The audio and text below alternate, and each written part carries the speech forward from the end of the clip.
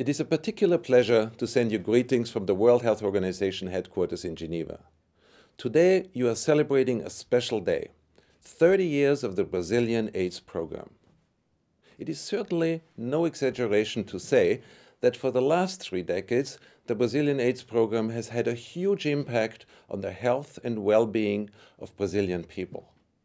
In addition, the example set by Brazil has greatly influenced the global AIDS response. I remember that when few people believed that antiretroviral treatment could be an option for resource-limited settings, Brazil made an unprecedented decision to provide ART to all those in need.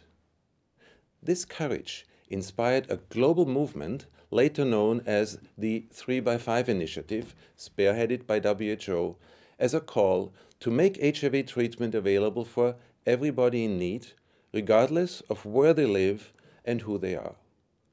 Today, more than 14 million people are on treatment globally, a huge success.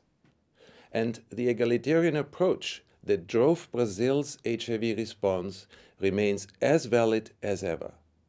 Globally, there are still too many people who don't have access to treatment because they are poor, young, engage in sex work, use drugs, are men who have sex with men, or are transgender. Brazil has shown that the call for equity is not just political lip service, but can be matched with practices on the ground that help close this gap. We still have a long road ahead of us. The global community has set new, even more ambitious targets. We cannot take our eye off the ball now and let that unique opportunity pass.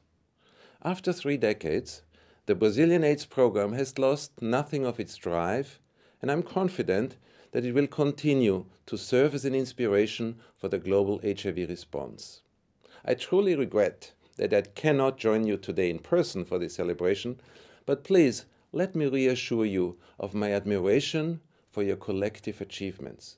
Please keep up the energy and the resolve for the years to come, until we end the AIDS epidemic.